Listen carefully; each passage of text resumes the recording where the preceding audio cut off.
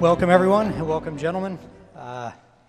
In the early 1880s, Nietzsche wrote of a madman who, while wielding a lantern in the bright morning, declared that God had died. He exclaimed to a group of educated and enlightened atheist onlookers that we had, in fact, killed God.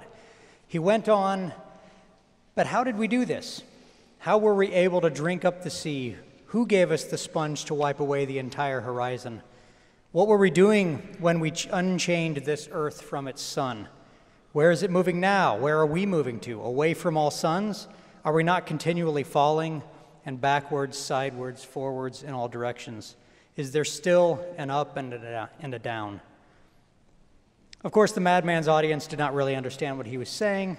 He noted then that though we had killed God, we had not yet experienced the effects that this death would have on the world. The madman then proceeded to force his way into nearby churches, singing a requiem for God, declaring churches to be nothing more than tombs of God.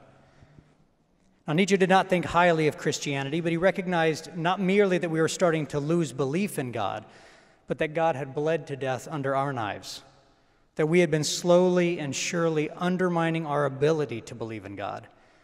And he knew that the loss of God, specifically the God of Christianity, would result in a seismic shift in the world. Now, this is what we'll be discussing this evening. First, what brought us to this culture, which is quickly and perhaps already become post-Christian? And second, what should we, the church, do or become in response to this change? I'd like to start with you, Mr. Dreher, and just tell us a little bit about what you think has brought us, the American culture, or Western culture in general, to the place where we can call it post-Christian. Well, thank you for the question. This is something I think about a lot, and I have to be careful not to get too involved in the answer, because you can go back. A lot of people like to go back to the end of the Middle Ages and the defeat of scholasticism by nominalism, but I think we can be a little more contemporary than that. There are three thinkers that tell me where we are today, that help me get a beat of where we are and why we're there. Philip Rieff is someone I've been really influenced by. He died in 2008. He was a secular Jewish cultural critic. He wrote a biography of Freud, but the book that I think was his most important was called The Triumph of the Therapeutic. It came out in 1966. And in this book, I mean, if you read it now, it's incredible, because Rieff saw everything coming. In fact, he said it was already here, but most of us didn't know it. Briefly, he had a theory of culture in which he said every culture has to define itself by what it is against. It has to have some thou shalt nots. Well, ours is the first culture that defines itself by forbidding thou shalt nots, that seeks to throw everything out, to throw all the prohibitions out. He said, ours is a culture that cannot do what a culture is supposed to do, which is form people and hold them together. He said that ours was a therapeutic culture. What he meant by that was things had changed in our civilization, and we had gone from a time of Christianity and the Abrahamic religion, when we sought truth. We instead decided that can't be found, and instead we want to find some solution to help us live well, to deal with our anxieties and our suffering. And what was true then was what made it easy for us to get along in life and to be happy.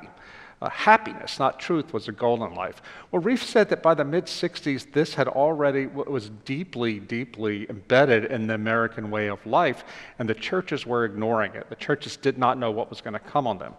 Well, everything that Rieff said in that book was going to happen has happened now. But I think that his teaching that we would become the sort of people who thought the way to freedom is to throw off all encumbrances, everything, all traditions, everything that kept us from being who we wanted to be. He said that's where we were going, and indeed we are there. He said religion was going to become that too, a therapeutic kind of religion. There's another thinker, he died a couple of years ago, Zygmunt Bauman. He was a Jewish sociologist and a Marxist. He had this theory of what he called liquid modernity. And Bauman said that at the dawn of the modern period, things began to radically shift, like around the time of the Enlightenment and Industrial Revolution. Old ways of life and old ways of thinking began to change under after the French Revolution, with the Industrial Revolution and so forth. They changed very quickly, but they still changed slowly enough to where people could get used to them. But as things moved on, as we became wealthier, as we became more technologically dependent, modernity started changing faster and faster until finally it became liquid. What he meant by liquid was before any of the new forms were able to solidify, they changed again.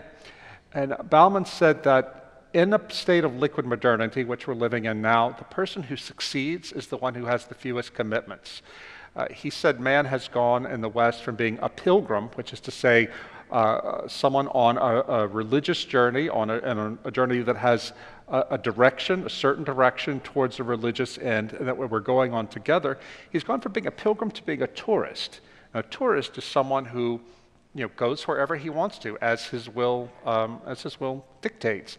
And he has no direction in life. This is the sort of person, by the way, that St. Benedict called the worst kind of monk, the gyrovague, who just flits from here to there, has no roots anywhere, and there's no weight to his life. Well, Bauman says that's what we're living in now.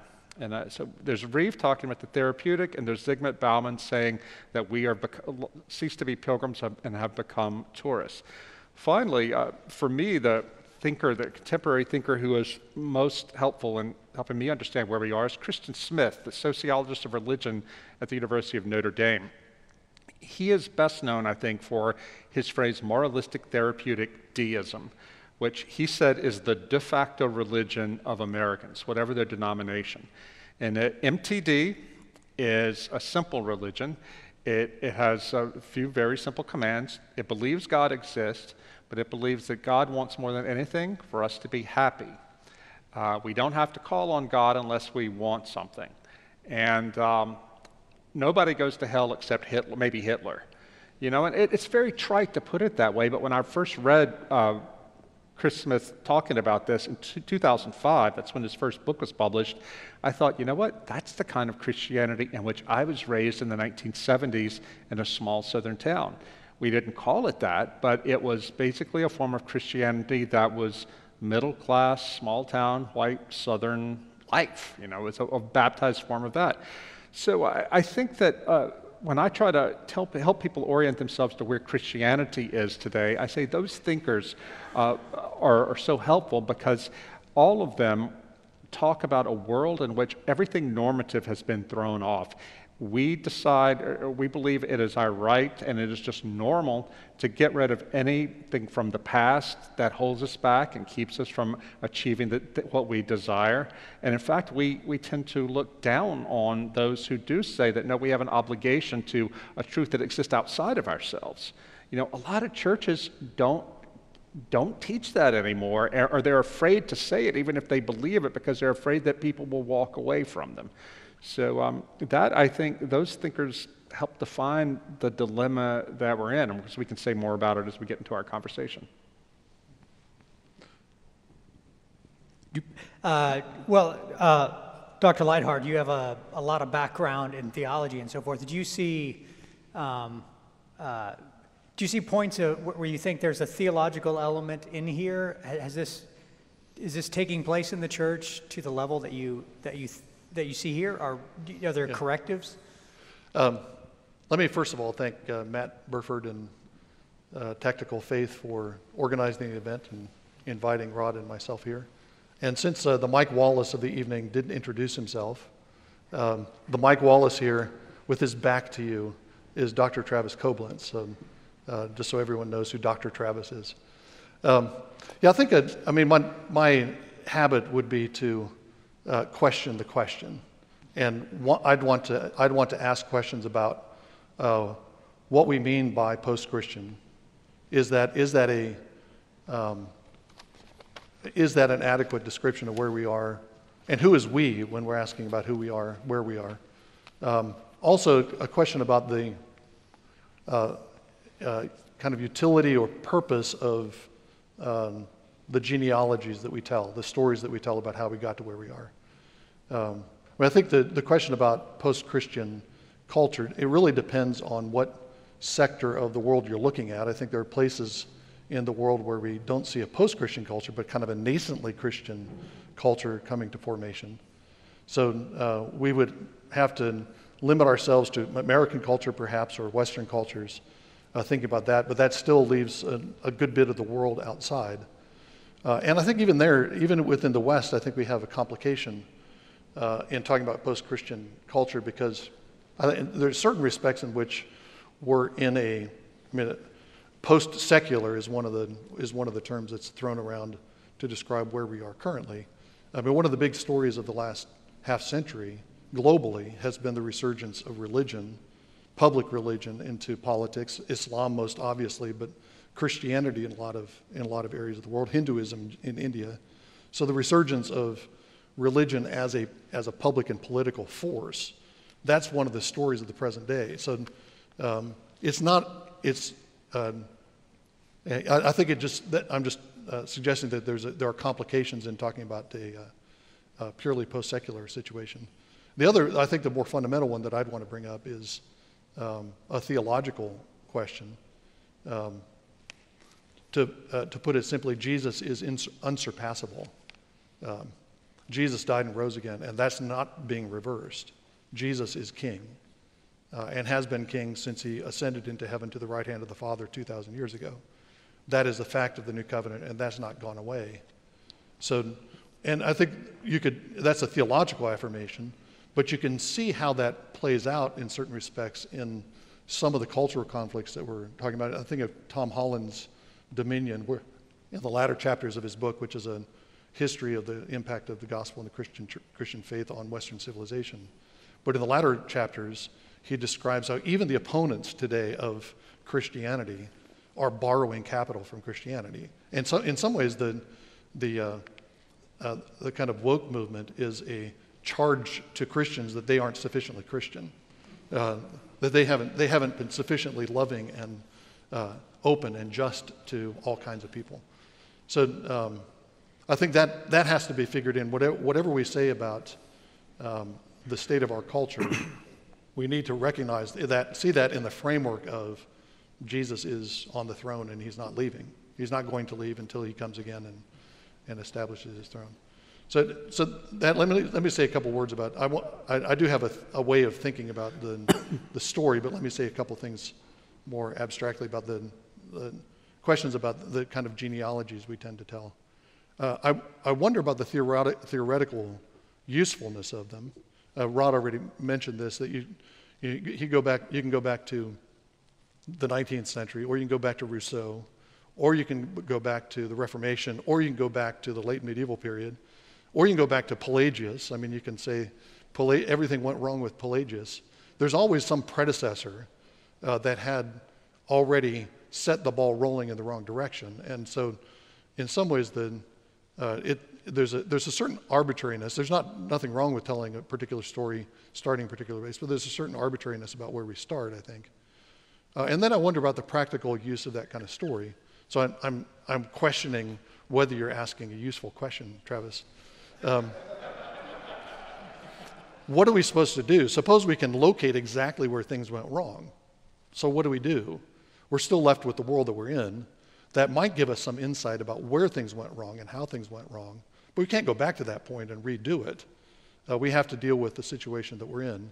So I think there's some use in telling those stories, but I'd start out raising some questions about what is the theoretical or practical import of that, and how should we use those kinds of stories that we're telling? Well, Peter, if I may, I think about a book I read a few years ago by Edward J. Watts, a historian, called The Final Pagan Generation. And it's about the pagans in Rome of the 4th century as the Roman Empire was becoming Christian. And he tells a story based on documents that pagan elites wrote starting at the beginning of that century. And he points out that none of them realized that they were on their last legs, that things were flipping in a big way. We now can look back and see what was happening, but it was not at all apparent to them because Rome had been pagan for many centuries. As far as they knew, Rome would always be pagan. Pagan temples were still everywhere. But of course, now we know that they were about to be extinguished.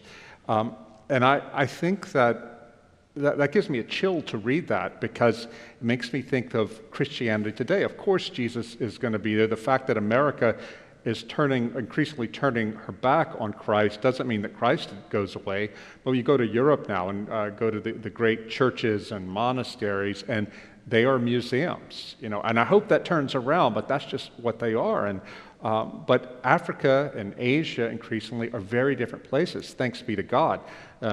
We know that the gates of hell will not prevail against the church, but that doesn't mean the gates of hell won't prevail against the church in America or Europe.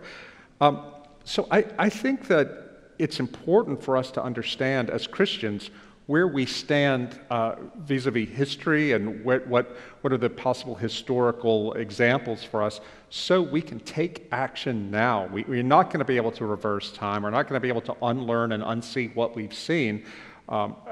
For example, I am an Eastern Orthodox Christian. I've been Orthodox since 2006. Before that, I was Catholic for 13 years. And before that, I was raised Methodist. And the fact that I've made this extraordinary journey, it's not an unusual one in our time. The religious churn in this country is enormous. I think about 10 years ago, there was some Pew research showing that something like 41% of all Americans are of a different religion or denomination than the one into which they were born. So we are all aware now, to make a Charles Taylor point, we're aware that we could choose. We could choose which church we belong to. We could choose whether or not to believe in God in a way that just would have been unthinkable 500 years ago. So I think that as someone who's a father, who has children, who loves the church, who loves my people, as Matt was talking about his people, and I even love Nick Saban. I signed a book for him last night. But, I want to know how we can preserve the faith in a time not only of apostasy, but a time of what I fear will be persecution. Yeah, a few responses to that. I wasn't denying that things are very bad, particularly in Western Europe. I would say that there are complicating factors there, as I'm sure you'd acknowledge. And I do believe that as we like to say around the Theopolis, worlds die. World orders do cease to exist. And it feels like we're in the midst of that kind of turmoil, that some kind of major epochal transition is taking place. And politically, culturally, ecclesiologically, I think we're in the midst of that kind of major transition. I'm not denying that that's the case. And I think the question is, how do we frame that episode? And I think that it's crucial in my mind, especially for American Christians for whom the story of America and the story of the church have been so intertwined. It's crucial for American Christians to have kind of an Augustinian outlook. Augustine treats the whole history of Rome in City of God, including the Christianization of Rome. But even the Christianization of Rome becomes kind of an episode within a much, much larger story that he's telling, which begins with creation and Adam and the fall and ends with the New Jerusalem. So putting what's happening now in that larger framework, I think, is crucial. I do think that there's a danger for American Christians to think that if the American church is collapsing, then the church is collapsing and the world is collapsing. So I think that's crucial. The other thing I'd want to react to is the question about choice. I wonder about that. I wonder how unique that is to our particular time. That's a typical sociology of religion point. Peter Berger makes that point in various writings about the heretical imperative. Modernity places on us the burden of choice. But it seems like you have not an unsimilar situation in the early church. I mean, the early Christians had options. They knew that they weren't the only show in town. And yet they courageously and confidently held to the faith. So even though they knew there was a lot of cultural pressure to conform to the existing religious outlook, and yet they held to this very countercultural position. So I just wonder how unique that position of choice is. I think there's some unique aspects to it in modernity, but I think the church has faced that particular challenge before. Well, the idea of, I kind of want to jump back to this idea of being a tourist as well. I'm a fan of Joseph Pieper's work, and he talks about hope, and hope is this experience of being on the way, like a pilgrim. And once that ceases, once there's an element of ceasing, there's ceasing to be on the way. The thou shalt nots also fall away, because there's no strictures, there's no constraints on where you go, there's no straight and narrow, you just peruse. And while that gives us a sense of pleasure, it also results, he would just call that despair. We're in a state of despair. And so, given that mixed with the resurgence of kind of a religious fervor, and we could talk about a lot of the religious fervor that's going on in our society right now. There's arguments out there that a lot of the new social concerns related to social justice is a kind of religion. It's like you mentioned, it's Christians being told they're not Christian enough. And is this a kind of thing that is in competition with Christianity? Is it a danger to Christianity? I know this is multiple questions. Is it a danger to Christianity, and how should we respond to these kinds of pressures that are going on in a contemporary society? Well, I think in it's around the year 2000, the now late René Girard, the cultural analyst out at Stanford, he wrote a book called I Saw Satan Fall Like Lightning. He was a Christian himself, a very sophisticated man, but he said that he could already see coalescing now in the West a type of anti-Christianity that was going to be fulfill what the Antichrist is supposed to be. The Antichrist, when he comes, will be a mockery of Christ. He will be more Christian than Christ. And Girard looking at these liberation movements we now call woke, social justice, warrior, that sort of thing, he saw it already coming, and he said, they're claiming to be more Christian than Jesus was, and this is precisely what the Antichrist is going to be. I thought about, the reason this comes up now to my mind is just the other day, there was a guy named Brandon Robertson. He's a young gay pastor, evangelical, who made a TikTok video in which he talked about how Jesus was a racist. He said he saw the Syrophoenician woman, and he said, the dogs under your table are not I'll give you crumbs from the table. And she spoke truth to power, he said, and Jesus repented of his racism. And I thought, that is the Antichrist that René Girard was talking about, how the Syrophoenician woman and this woke young pastor are more Christian than Christ. And so I think that is a unique period, or a unique situation for us. And I do think that the both wokeness on the left is a political religion, a pseudo-religion that has its own characteristics, but we know from the 20th century that Nazism and communism were both political pseudo-religions. I think that that is an ideology that is taking the place in the moral fervor of what used to belong to Christianity, but they have wokeness, and critical social justice has a different anthropology. It says something, it's a rival anthropology. It's not like an improvement on Christianity, it's something very different. I think also it would be remiss if I didn't mention that QAnon and some of these other popular cult-like things that have popped up on the right plays the same role. And it doesn't have the same sort of cultural power that critical social justice on the left does. The QAnon people have no institutions, whereas the critical social justice people are taking over all the institutions and the means of cultural production.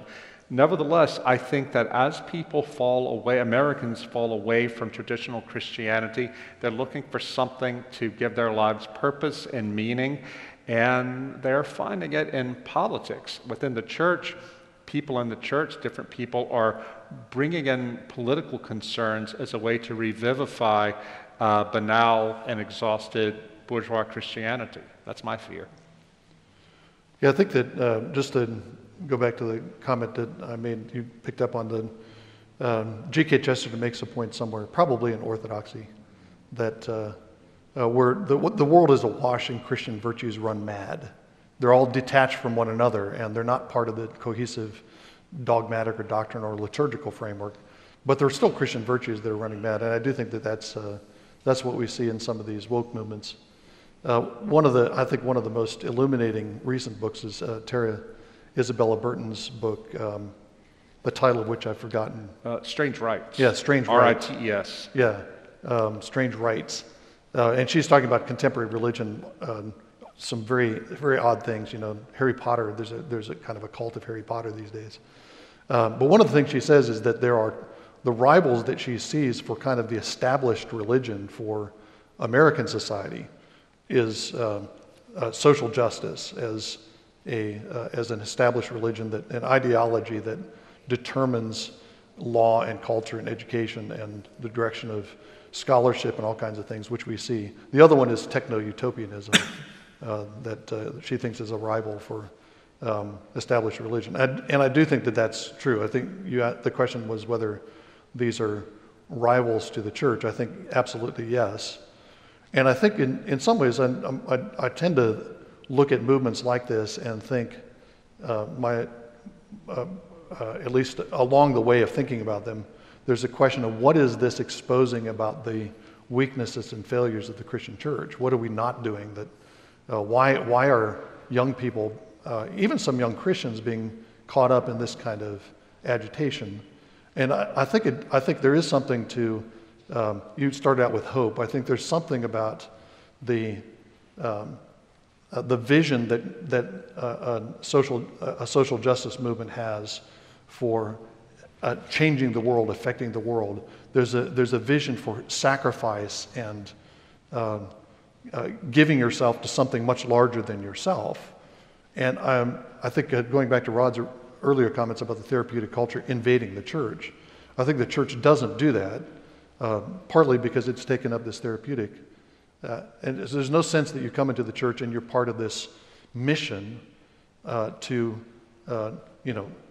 spread the gospel and conquer the world for Jesus, and to see God's justice enacted in the world. That's not the vision that you have when you come into many churches. So people find that elsewhere, and I think that's in some ways an indictment of the kind of the softness and the therapeutic tendencies of Christianity today. Can I jump in on that? When I was in Russia in the fall of 2019, interviewing people for my book, Live Not by Lies, people who had endured communism, I'd gone out to a place on one of my first days there south of Moscow. It's where the National Monument to all the victims of political violence under communism is. It's on a field where the KGB, in a 14-month period in the 1930s, murdered 21,000 people, and including a number of Christians. And I saw that and talked to other people. I was just completely bowled over by the intensity of it all. And I went to dinner in the home of a Russian family, Orthodox Christians. And I said, typical naive American, I said, gosh, I just don't understand why anybody ever believed anything the Bolsheviks had to say. And the father at the end of the table says, you want to know why? And he said that we went back to the beginning, the founding of the Romanov dynasty. And he gave me this history, long history of Russia and of the poor being constantly exploited and ground down, and of the powers in the church being complicit with the monarchy in doing this to the poor. And he said, so we get to the late 19th century, and here come the Marxists, and they're promising a better world, justice for us, and the church was so pretty decadent by then, and so people believed them. And he said, and of course we were wrong to do that. Our forefathers were wrong to do that, but you have to understand where they came from. They were so desperate, and the Marxists offered them hope. It was false hope, it was demonic hope, but it was hope, and it spoke to them where they were. And that really got to me, because, and it made me think in a way, we're not living in that kind of world now here in contemporary America, but what you said just now, Peter, really makes sense to me, that if people only see, young people especially, only see what the Christian churches have to offer as mere moralism or bourgeois conformity. They're right to rebel against that. Mm-hmm. They really are. In my own case, I thought when I was born in '67, by the time I got to be 17 years old, I thought my only choices were the sort of middle-class conformity of the church in which I was raised, and to which we did not go except on Easter and Christmas, or Jimmy Swaggart, who was the TV evangelist who was a big deal in Louisiana back then. It wasn't until I wandered into the cathedral at Chartres in France on a trip my mom won at a church raffle. I was the only young kid on a bus full of elderly American tourists. We got off the bus and wandered in there like tourists, and I beheld the glory of God in the stones and the glass of that medieval cathedral. And it completely overwhelmed all of my categories. There was nothing in my life as a late 20th century small-town American that prepared me for meeting God there. And that was the thing that turned me around. I didn't walk out of there as a Christian, but I walked out of there knowing that God existed in a way that I never had before, and knowing that He wanted me. And it took years, but I finally gave my life fully to Christ. But it was that experience of awe that did it. And a sense of awe. And there were thousands of people who go into that cathedral every week and don't have that experience. But God reached me, and I don't want to overthink it because it was real. And I think that that's what we have to start doing in the church now. We have to start giving young people this experience of awe. You can experience it in art or in architecture, as I did, or you can experience it in the lives of the saints. Some of these people I met in Eastern Europe and Russia researching this book, they're all still alive. They're not canonized saints, but some of them have been canonized. And it's incredible to hear about their lives and to sit there and talk to men and women who were in prison for their faith. And it lifted me out of myself and made me realize this is what it means to be a Christian. As an Orthodox Christian too, we are immersed in the lives of the saints, especially of the early church. And that too is a reminder that it ain't just about us right here, right now. Well, I mean, one of the things I really wanted to focus on was whether the culture, much of the cultural shifts, the zeal that exists in our culture is offering to people things they haven't had before. So a lot of the response that I experienced in my younger days and a lot of churches, and I don't want to make anyone too angry out here, was that in response to shifts away from Christianity, maybe we put a coffee bar in the church. And I play electric guitar. I like me some electric guitar, but get a nice band up there and so on and so forth. And my own experience, and I'm not trying to convert anyone here, was I entered a church that was kind of a high liturgy church, and it had a tremendous impact on me. And so, how do we as the church begin to present this kind of depth? My experience growing up, you might say something like this. My job was to not sin too much and share the gospel with people. But I never really got on fire for that. I mean, I had moments, but it was hard to craft a life purpose around that if I were not to go into ministry. And so I felt I spent most of my life confused until I ran into Nietzsche and Plato, and they helped me with my Christianity, ironically. But so what do we as a church need to begin doing? And you spent a lot of time in Live Not by Lies, which y'all should read, it's a great book, talking about this sort of thing, about how do we begin to, and how do we begin to prepare? I have people that I know who are friends who started going down the SJW route, and it was a matter of a few years, and now they don't believe in God anymore. Mm-hmm. Like it's sort of like one thing there's not room for both. That's a debate. And so what do we as a church, what do we need to change? I guess if there's one major thing we need to change about how we present Christianity, or maybe multiple things, what specifically should we start doing? Is this something the church broadly needs to do? Is this something we need to do as local churches? Is this something we need to be doing in our families? It's kind of an open question, but. You want to take it first? You go ahead. Well, I didn't intend it this way, but the last two books I've written, The Benedict Option, which came out on this Sunday will be the 4th anniversary of it, and now Live Not by Lies, are telling the same story from two different angles.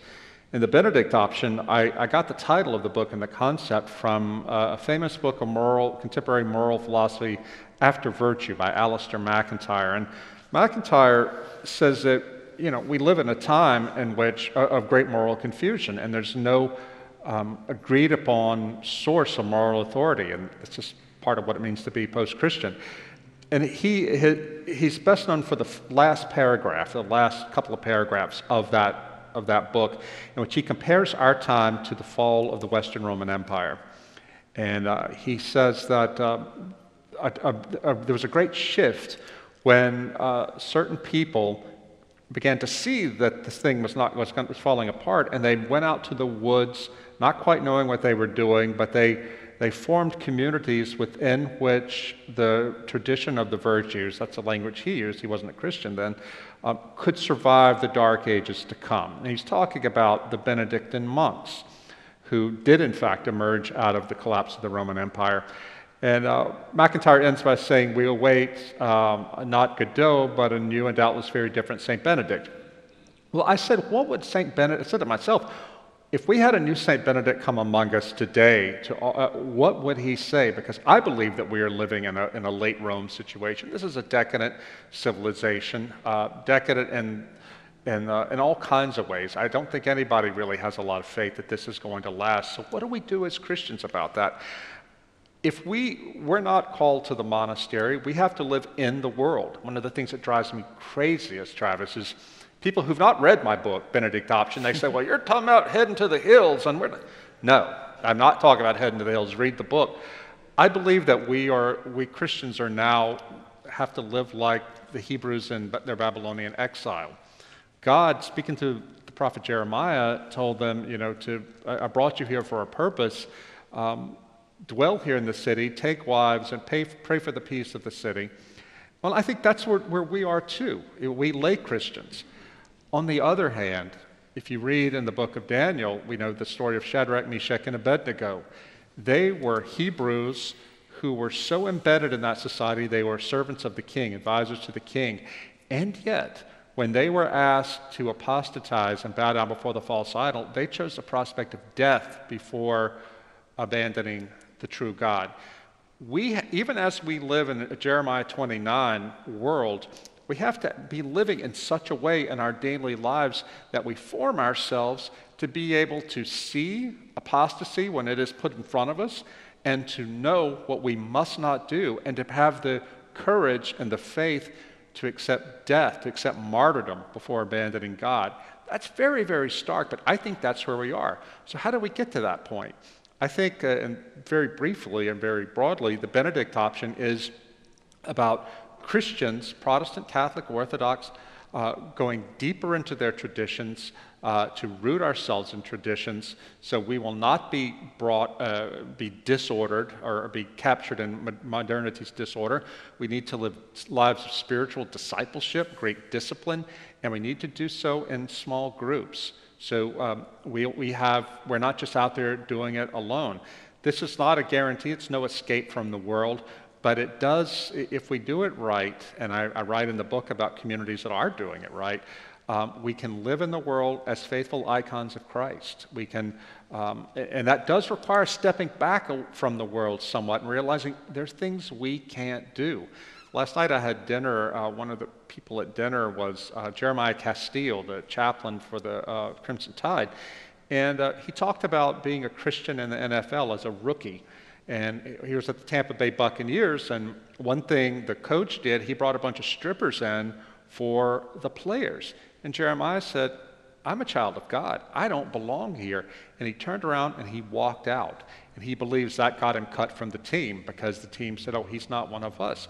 Well, please, God, let us live in such a way that when we are put on the spot like that, we have the courage and the presence of mind to choose God, even if it costs us friendships, even if it costs us our job, and even as in the case of the Catholic martyr Franz Jägerstätter, who's Terrence Malick made this film, A Hidden Life, about him, even if it costs us our life. That broadly speaking, is what the church needs to do. We need to have this radical countercultural and even somewhat separatist mentality, even as we know we can't head for the hills, because there's no escaping this. That modernity will find us. Yeah, I agree completely about the need for a readiness for martyrdom. That martyrdom may take comparatively mild forms. It might take the form of not getting promotions, not being able to pursue a career, losing a job, losing a career because you're refusing to do something or protesting something. But that's still a form of martyrdom. It's a form of suffering witness that I think absolutely that's, I do think that's what we're facing. But I want to kind of take a step back or go down another level and suggest that rather than asking or starting with what the church does, I think we need to think about what the church is and what it means to be what the church is. The church, just in terms of martyrdom, that's something that you have to be practiced, you have to be ready for, you have to be taught, you have to have examples, models for that. But fundamentally, martyrdom is a sharing in the sufferings of Christ. You're following a crucified Savior, and you're a member of his body, and you're conformed to him because you're a member of his body being conformed to Christ by the Holy Spirit. So on that point, it's not just a matter of you need to have this kind of instruction, this kind of preparation, but there needs to be this reality of communion with Jesus together as a body, a communion with the crucified Jesus, and knowing that we follow a Savior who calls us to take up our cross and follow him. And I would say that kind of across the board, that the question is more fundamentally about what the church is, the church as the body of Christ, the church as the present form of the heavenly city in the world, the church as the presence of God. All those things are true of the church, and that's what we're called to be. All the things that we do are various ways that we express and manifest and deepen that reality. And the other thing I would want to say too is that just a reminder that the weapons that we currently have at our disposal are, Paul says, weapons that are powerful for tearing down fortresses and casting down every lofty imagination that sets itself against Christ. Those are the weapons that we currently possess. We apparently aren't using them very well. So it's not for lack of tools. It's for lack of use of the tools and the weapons that we currently have. And I'm thinking about the Word. Is the Word taught and preached in churches? I think communion at the Lord's table, the Eucharist, is a community building, a body building event that binds us together with Christ. We're sharing the body and blood of the crucified Jesus when we share in the Eucharist. That means we're being conformed to his death. We are being made martyrs every time we sit down at the Lord's table. If we're sitting down at the Lord's table, and many churches we're not very often. So that's part of the formation of this reality. Prayer. I mean, prayer is perhaps the chief weapon that we have against principalities and powers. So all of these two, the Ephesians 6 panoply of spiritual warfare, those things are things we already possess. Nobody at this point is preventing us from using them. And I think the church has just been unfaithful in deploying those weapons and using them the way that God has called us to. So I think so those are the two things. Just to summarize, the preacher habit of summarizing what you just said. Sorry.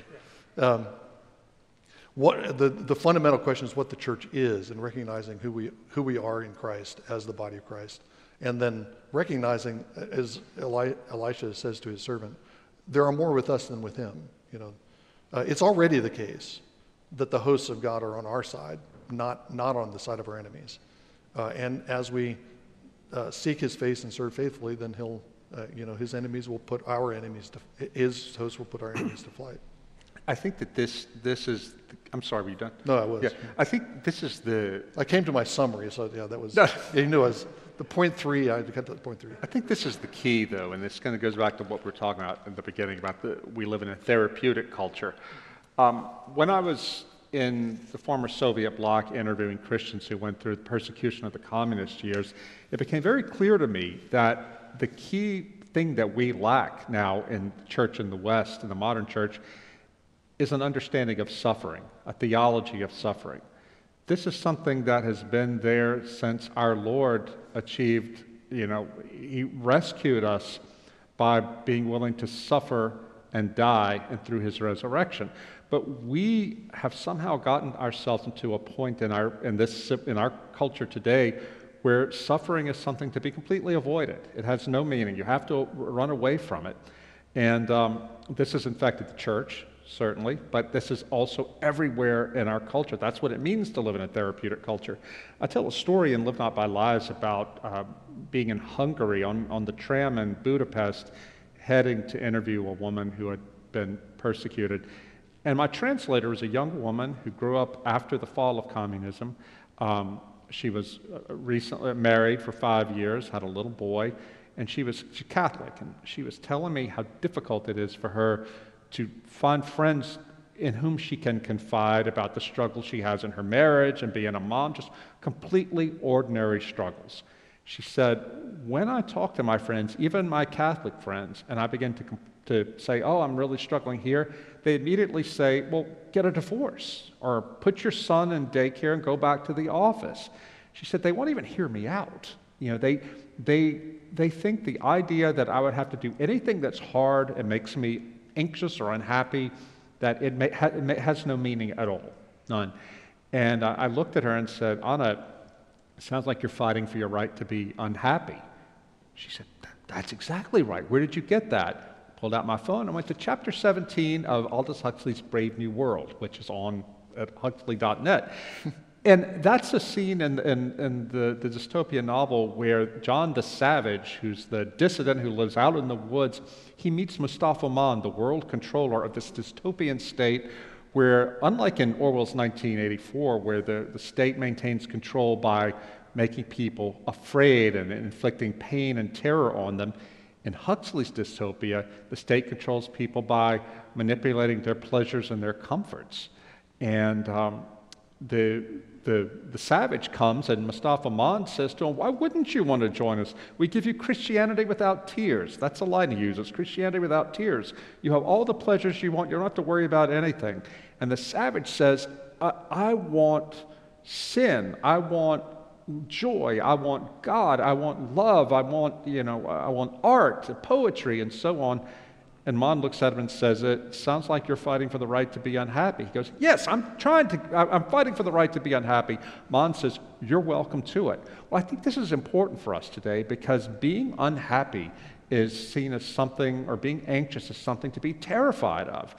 A lot of people come to the church, as my old priest used to put it, people come seeking solace and relief from their pain.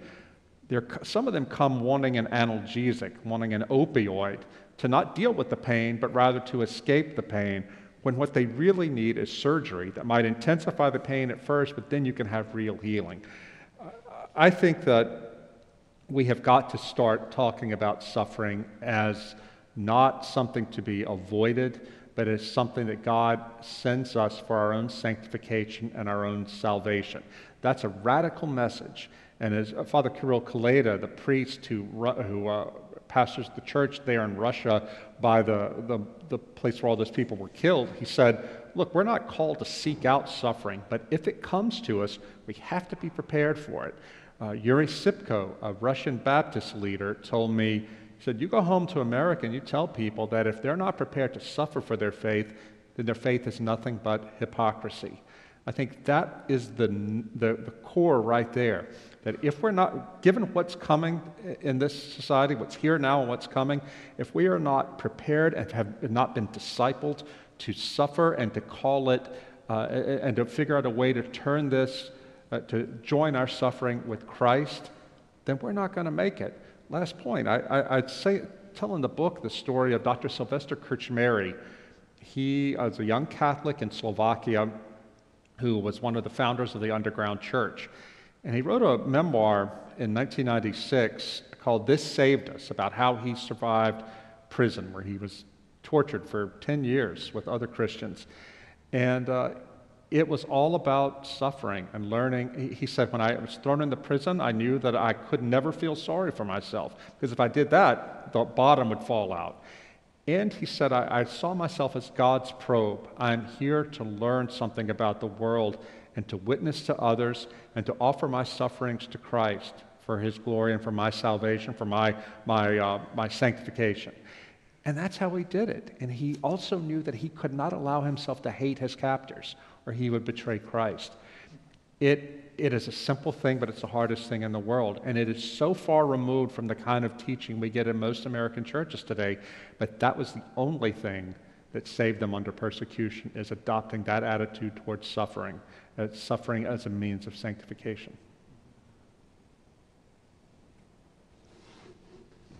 Well, gentlemen, I thank you for that. We've got a few questions that folks in the audience have written down. We filtered out, hopefully, all the bad ones, so if you don't hear yours. So I'm just going to read these. I might add a little bit to it because I can't help myself. This first one is, has the church lost its ability to address social justice issues? If not, how might we seek justice in a biblical way without participating in the broader cultures project?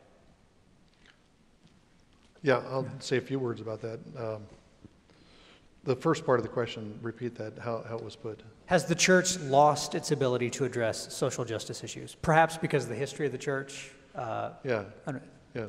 Well, I think that there could have there may be things that the church needs to repent of. I acknowledge that. But I think it's important that Christians not be spooked by the misuse of the language of justice, because justice is such a prominent theme in Scripture. It's part of the promise of the gospel. We avoid thinking about it because we have Bibles that use translations, translate the word for justice as righteousness, and that we transfer that into kind of private morality often. But it's the same word group in Hebrew and in Greek. So the Bible's constantly talking about justice, and the prophecy of Isaiah talks about the salvation of God coming, and it's the coming of God's justice. Jesus talks about us pursuing a justice that's beyond that of the scribes and Pharisees. It's translated as righteousness, but it's the same word. Paul says that we're baptized and brought to new life in baptism so that we can devote the members of our body to justice rather than injustice. So that's a constant theme of Scripture. So we shouldn't cede that to those who are distorting it. I think that it is important that we recognize the distinction. Distinction between a biblical conception of justice and what passes for justice in current political climate. That doesn't mean there might be overlaps of various kinds, but the Bible has its own perspective on justice that I think is be a couple things that I think are maybe distinctive to it. One would be the fact that justice is a gift of grace. It's something that God gives us and enables us to achieve. Justice as a characteristic of the community of the church, I think that's an important feature of biblical justice, that there is right is done within the community of believers, and the just society, the model just society, should be the church. I mean, you see that in the book of Acts with the way that various conflicts are dealt with, the way that neglect of the poor is dealt with, the way the poor are provided for. All those are aspects of righteousness or justice, and it's the community of the church that is called to do that. And I think too that the kinds of things that Jesus enumerates when he talks about the justice that surpasses that of the scribes and Pharisees are acts of righteousness that occur within kind of hidden, away from the scrutiny of the media. Instead of instead of reacting to somebody who shames you, you turn the other cheek. No, that's not going to get on the news. But that's an act of justice that inverts and undoes an act of injustice and advances the justice of God. So I think a great deal of what we do that is advancing God's justice is the way we deal with one another in kind of private and everyday kinds of concerns. And I think one of the problems with the social justice movement is precisely that it's a movement, and you have this. It's a camera hog. They're looking for ways to display their commitment to justice, and I think Jesus calls us to all kinds of secret righteousness that no one will ever see. Yeah, I think those are all good points, and I go back to what my Russian host said about the revolution came on Russia in large part because the church did not stand against the social injustice in Tsarist Russia. But I think that we need to remember that the term social justice, if I'm not mistaken, was coined by a Catholic priest, a Jesuit in the 19th century. So the concept itself, the modern concept, comes out of the Catholic Church. The difference is, as Peter was talking about, is the idea of biblical justice is very different from the secular contemporary model of social justice. One way it's different, and this is hugely important, is it finds sin and injustice in groups. And it holds out certain groups as being bearers of injustice, oppressors, and as goats, and other groups as the sheep. Not on the basis of what they have done or have not done, but on the basis of who they are, the color of their skin. In Russia, when the Bolsheviks came, it was about social class. In Live Not by Lies, I cite a quote by Martin Latsis, who was a high official of the predecessor of the KGB. In 1918, he was giving instructions for carrying out the Red Terror, in which Lenin and the Bolsheviks massacred or sent to the gulags their enemies to solidify control over Russia. And Latsis said, when you go out into the field, don't ask if individuals are guilty or not. Rather, ask what social class do they belong to. They're the wrong social class, then they're guilty.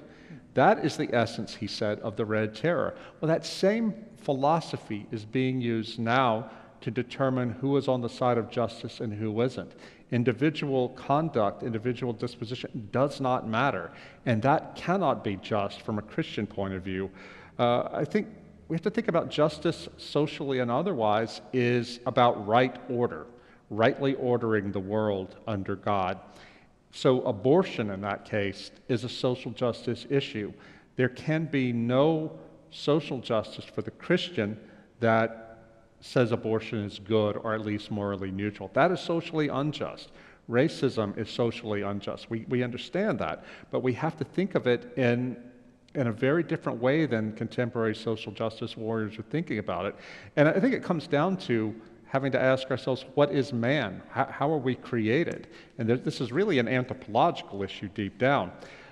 Finally, we have to remember what Solzhenitsyn said. He said one thing he learned in the Gulag was the line between good and evil does not go between social classes. It goes right down the middle of every human heart. And this is the key principle, I think, of Christian social justice. You can't have a truly just order without every single person having to recognize their own sin, their own capacity for sinfulness, and out of that commit themselves to mercy. Back when I was struggling some years ago, and I tell the story on how Dante can save your life, I was back home in Louisiana, I'd moved back, and I was struggling mightily with my dad, who did not love me in the way I thought I deserved to be loved because of his own limitations. And I would go to confession and have to confess to my priest that I was just so filled with anger at my dad.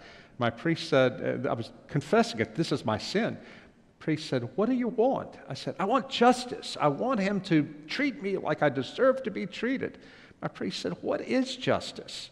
You know, your sins put Christ on the cross, and he loved you anyway. You've got to see your Father that way. I'm not telling you, he said, to put up with him abusing you in any way, which my dad didn't do, but you have a responsibility under God to love your Father despite his failings and despite him not giving you what you think is just, because that is how Jesus Christ loves you. And that was profoundly convicting. So in the case of me and my dad, social justice required me to have to recognize my own sin against God, my own injustice towards God, and to have to take the mercy that God gave me as a sinner, as a repentant sinner, and extend the same thing to my father. And thank God I didn't want to do that, but I did it out of obedience to my priest. And thank God for it, because before my dad died, I was able to be there when he apologized to me for the way he had treated me. And I was able to spend the last 8 days of his life in home hospice with him in his bedroom, living there with him, ministering to him, nursing him, and I was holding his hand when he breathed his last. That would not have happened had I not come home and had been hit square over the head with the injustice of our whole relationship, our whole life together, and had been led by the Holy Spirit, speaking in part through Dante and speaking in part through my confessor, to realize the higher justice involves mercy. Thus endeth the sermon. Well, I'm not supposed to add anything, but I think what's interesting is I always believed growing up that justice would happen when Jesus returned and beat up all the bad guys. Nietzsche talks about this in his Genealogy of Morals a lot, how we're filled with resentment and we can't wait until God comes and just tortures those people who, took away our lunch money when we were young. But I realized more and more that justice is manifest in Jesus on the cross, which is very uncomfortable for me, so let's move on.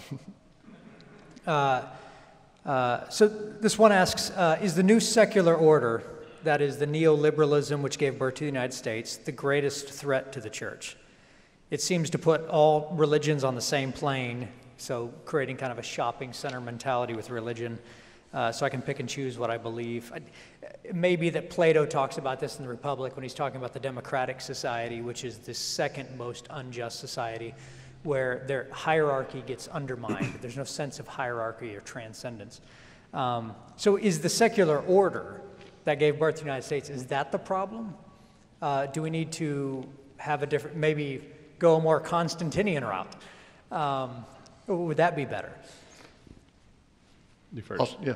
Well, I think that there's definitely I think there's I'll call it a flaw in the formation of early modern liberal order. I mean, this was going to be, if I had offered a genealogy, this would have been part of the genealogy. That the Reformation, I think, is part of, I'm a Protestant, but the Reformation is part of one of the early dislocations that has produced some of the consequences and the fruit that we currently see. One of those dislocations is the Reformation, at least, was the pretext, and religious war that followed the Reformation was the pretext for forming secular political orders and purging political life of distinctively theological claims.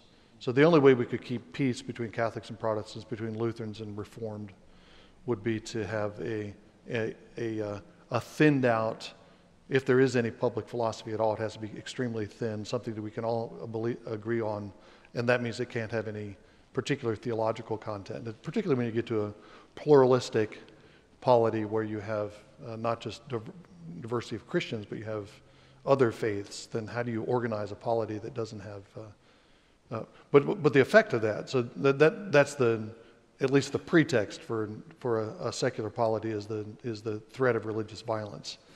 Whether the violence is actually caused by the religion is another question, but the pretext for purging theological content from the political life is violence and religious war.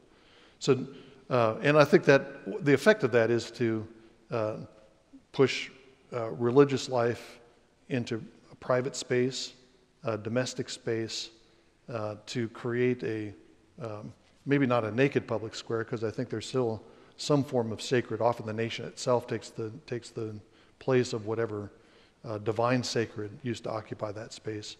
But you create this space that's has no transcendent reference point. It has no theological ground. And I do think that the U.S. System, as a constitutional system, does buy into that to some degree. So you can read some of the early discussions, Madison talking about the First Amendment, and the argument is often that line of argument. It's religious violence we have to avoid. The reason why we have to have a kind of neutral, a religiously neutral federal government is because we need to parry the threat of religious violence. The counterforce, of course, in the United States was that the vast majority of people were Christians. The institutions functioned Christianly. The laws were based in Christianity. So there's a kind of de facto Christian establishment, but the system itself was, at least the federal system, is set up to be religiously neutral. So I think that there is a kind of contradiction. To my mind, there's a tension at the heart of the American system that, to some degree, that's in the background of the problems we're struggling with currently. Yeah, I think about how divided I am on this question between, on the one hand, David French, who's a conservative evangelical commenter, who believes that we can, as Christians, we can defend and defend our rights within the current liberal order, and his antagonist, Sohrab Ahmari, who was a Catholic convert who seeks something more like an integralist order, an order that is confessional, and for him it's going to be Catholic.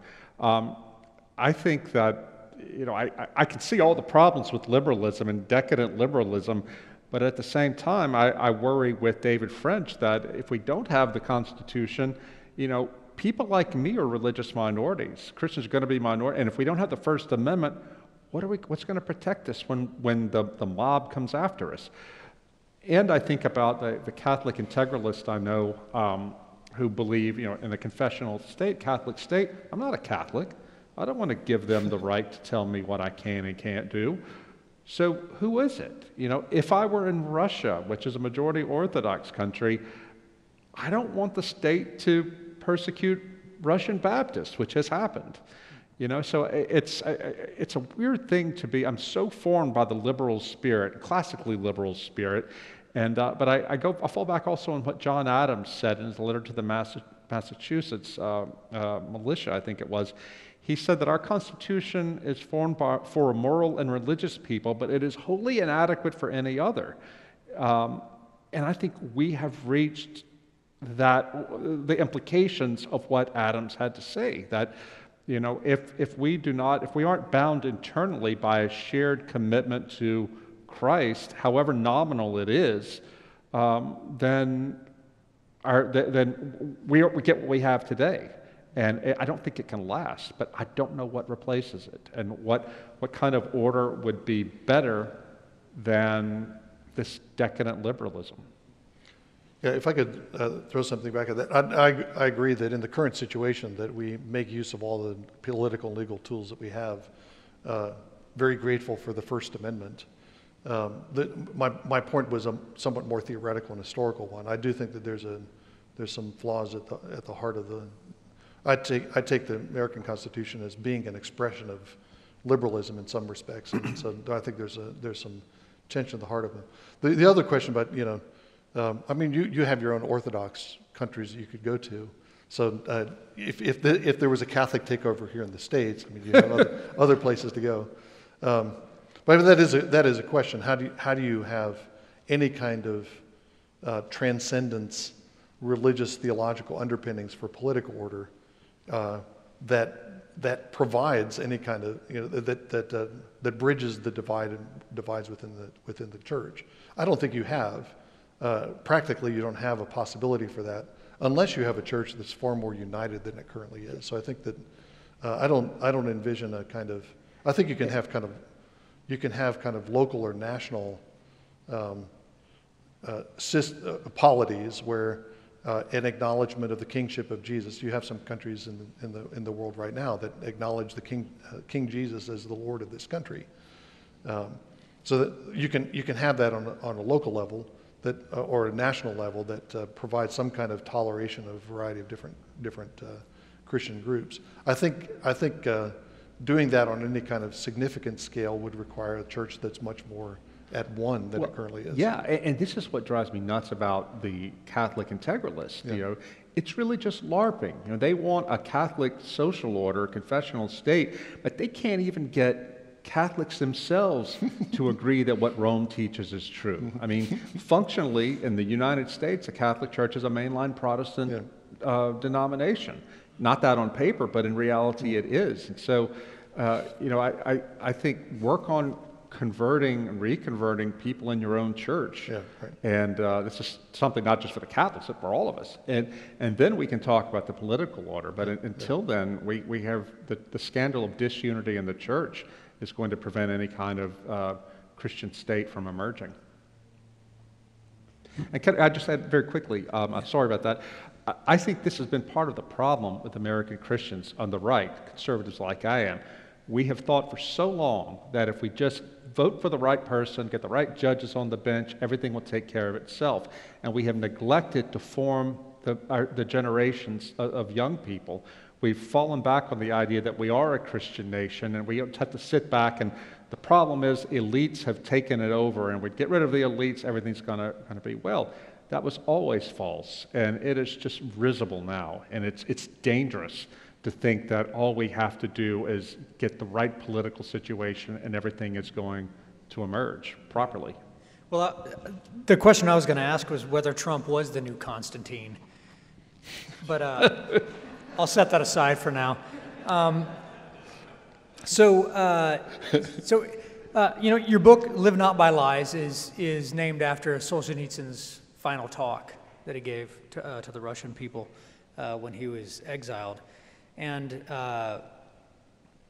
this is sort of an epistemological question, maybe a practical question, maybe even sort of a liturgical question, but I just want to ask, how do we evaluate whether questions of facts or science, and not just doctrine or morality questions, but questions of facts of science, like the issue with masking and the pandemic has become so politicized that there's a significant amount of debate on, you know, a whole variety of issues related to this. How do we determine whether this stuff we're being told, and we can talk about everything, social justice issues, we can talk about issues about transgenderism, all this kind of, all this information we're told. How do we determine if they've been answered with lies, the lies that we're not to live by? Well, the core problem is one of authority, right? Scientific authority, political authority, religious authority. Nobody knows what to believe anymore. And there's a phrase that keeps coming up. You hear it more and more. Oprah Winfrey, the high priestess of our therapeutic age, said it the other night. Megan is speaking of her truth, speaking her truth. My truth, my truth. You know, nobody talks about truth. It's always my truth. And even people who laugh at my truth or sneer at my truth have that same mentality. I can remember I've gotten into political arguments with people about matters of fact, and they said, well, you have your opinion, I have my opinion. And I've said, wait, no, it's not a matter of opinion. These are about facts. But even facts they put under the umbrella of opinion. Hannah Arendt, the 20th century political theorist, said this is a sign of a pre-totalitarian society. When people cease to care what is really true and to cease to be able to know what is true because they don't trust institutions, and instead replace that with believing the narrative that feels right to them. Even when they know that they have reason to know that this might not be factually true. They just believe what suits them. I would have thought myself that I was immune to that sort of thing. Not me, but I remember back when the Gulf War was under, we were marching up to attack Iraq. I was living in New York City then. I was downtown and watched the first tower fall in the World Trade Center. I was working in New York, and I was so overcome with rage at what had been done to this country that I was ready to believe anything the government had to say to justify a war. And I can remember being in New York then when all this was going on, talking to other fellow conservatives. I worked at National Review then, and I thought, oh, these poor fools. The people like Pat Buchanan on the right and others on the left who are against the war, they're either cowardly or they're foolish. But we know what is right. We know they have weapons. I realized only later in repenting bitterly for what I had done that I had rationalized everything. I could not accept a truth or anything as true that got in the way of what I wanted to see happen, which is to see some Arab Muslim country suffer for what was done to us. I was wrong about that, and that was such a shattering event for me personally about my epistemologically, about my own ability to know what is true, that I have become much more cautious, maybe cautious to a fault, about saying, yes, this is true, because we lie to ourselves all the time. Well, I think the key is to find the right Twitter followers. And, my Twitter handle. Yeah. Well, I think that my only thought on that is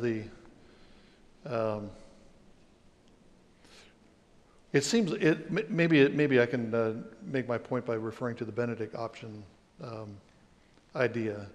It seems like we've got so much information, contradictory information.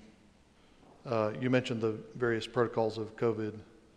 I suspect everyone knows that there's debate about these things among real scientists. I don't know if everybody does know that. Debate about whether masks actually inhibit the spread of COVID. So the question, who do you trust? And you have so much information, so many apparent experts that seem to be polar opposites of a question like that. And it does seem like that kind of, as connected as we are globally, it seems like we're forced back to kind of local communities of trust. Because the only things that we can know for sure, or pretty sure, are things that we know from people that we have genuine, living, embodied, trusting relationships with. So I think that building those local communities of trust, that doesn't answer the big questions, and we may not be able to answer the big questions of the current situation because so much is contested. You have different networks of, obviously different networks of trust. It's not really, it's too complicated to say polarization. You have lots of different networks. People trust different people on all sorts of issues, and that's the fragmented polity that we live in. But it seems to me that it throws back on kind of Benedict community. Local churches, local networks of friends, people that you know, people that you trust, not just because they have expertise, but because you have some confidence in their character. And then you have some kind of guidance, at least in those kind of local issues, whether or not you can answer the big questions that are contested. You know, Peter, there's a young theologian, evangelical, named Alistair Roberts in England.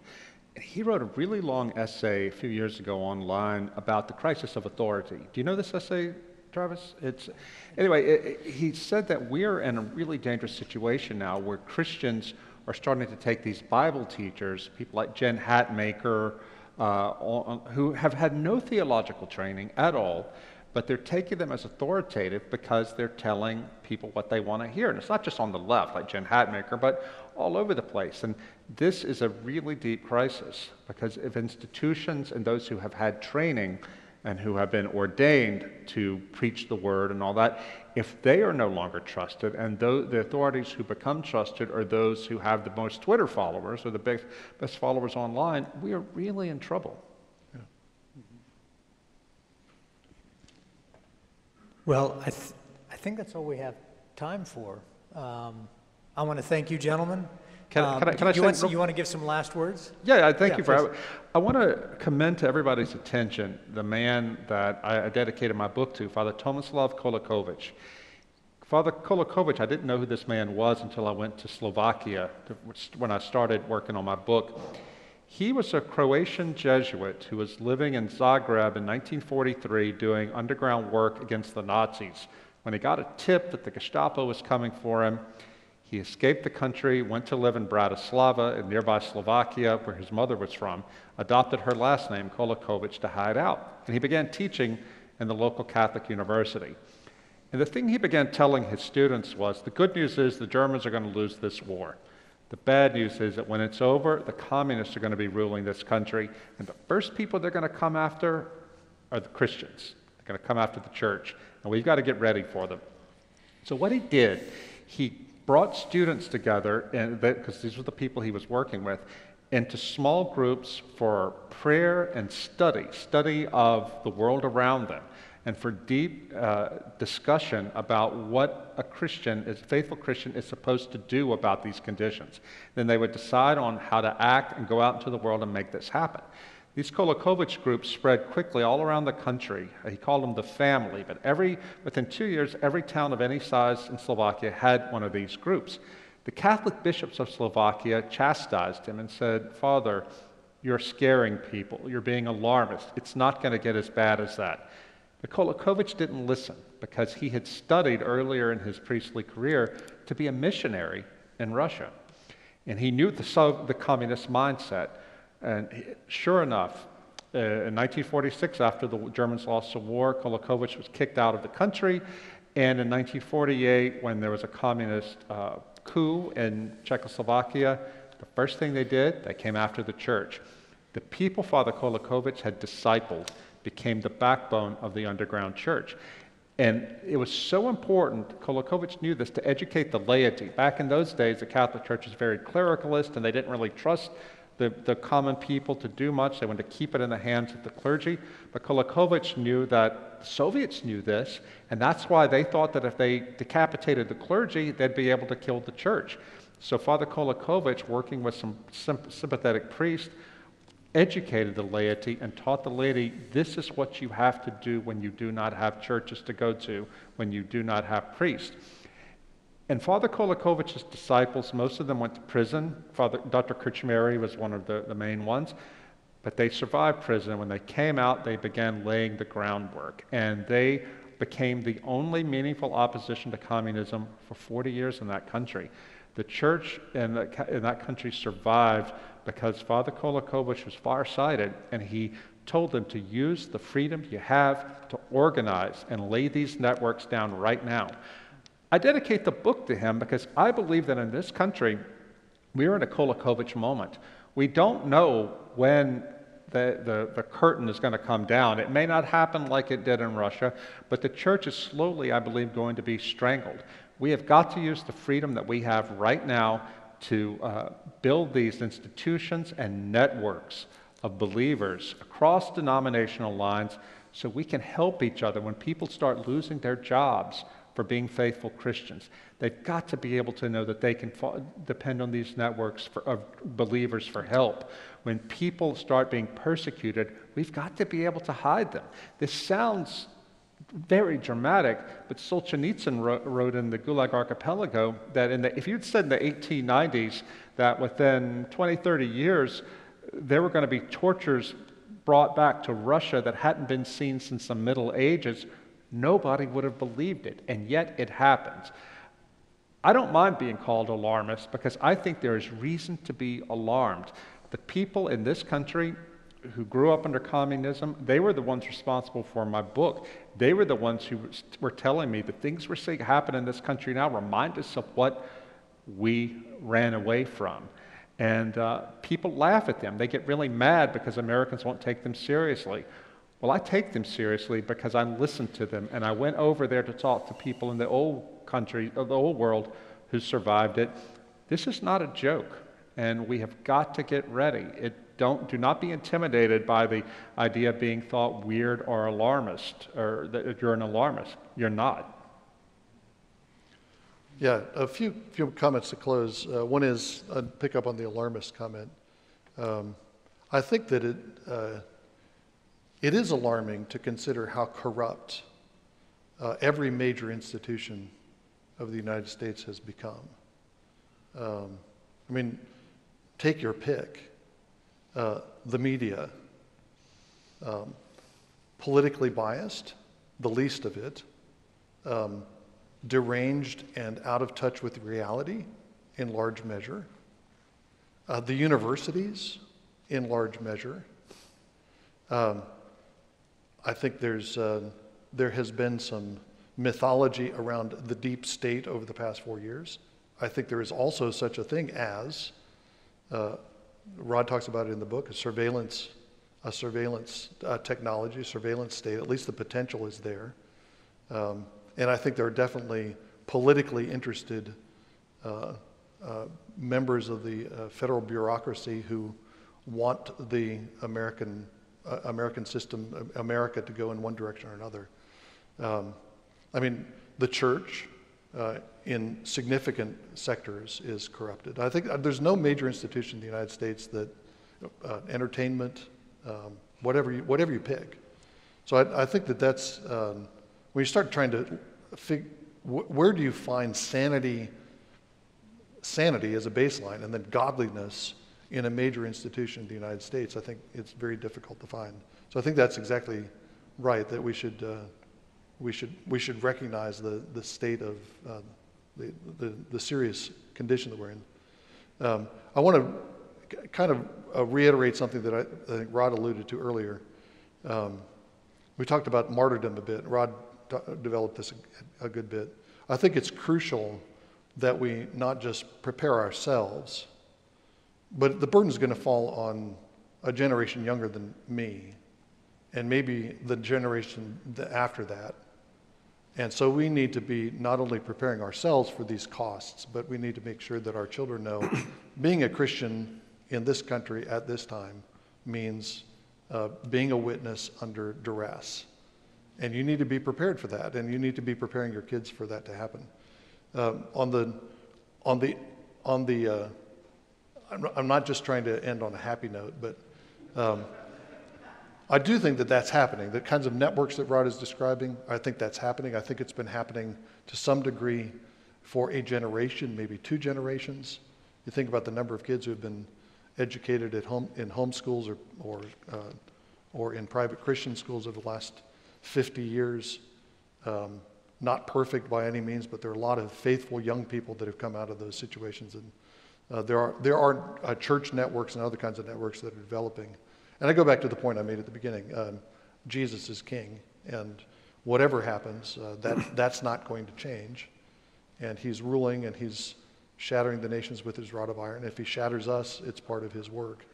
We pray that doesn't happen, but it doesn't threaten his kingship. And that is, very quickly, the difference between hope and optimism for Christians is so important now. And this is a happy note. Not a happy note, but a truthful note, and maybe a hopeful note. Optimism is the belief that everything is always going to work out for the best. But that's not actually true. You know, what do you say to St. Polycarp? Should he have been an optimist? Or any of the martyrs, should they have been optimists? They weren't optimists, they were hopeful. For a Christian, hope is that even if things turn out for the worst, even if the worst happens, even if we lose our lives, if we have done it out of fidelity to Christ, that we have the sure confidence that the Lord will reward us and use it for the good. So this is why suffering is not something to be sought necessarily, but also not something to be feared if we can suffer as Christians. As Dr. Kirchmary said, when he was put in his suffering, he said, "I'm God's probe." I tell a story in Live Not by Lies about a Russian prisoner who was in the Gulag, and he was struggling with his faith. He said, why did you let this happen to me? And then God sent angels to show him, give him a vision that of all the men that he witnessed to who were later executed, but they were going to be in heaven. They were in heaven with the Lord because of that man's faithful witness. He said, that's it. That's what it is. That's us. That's the reason we have to hope. This is a reason to, even if we are persecuted, it is a glorious thing. And we have to start thinking and talking in our families and in our churches and our Christian groups about the value of suffering for Christ. This has helped me in this whole COVID year. I was feeling really sorry for myself about 9 months ago about everything that was happening. And I thought, wait a minute, what would Dr. Kirchmary say? Here I am sitting at home. Nobody's coming to me to beat me and torture me, but I should be God's probe. I should say, what is the Lord trying to teach me and the church in this moment? How can I be more faithful? How can I be of service to the Lord and to my family and to the people in my church? And that was what brought me out of my slough of despond, is thinking about what the martyrs and what the confessors of the communist yoke went through and how much easier I had it here, but everybody suffers. Suffering is not something to be feared for the Christian.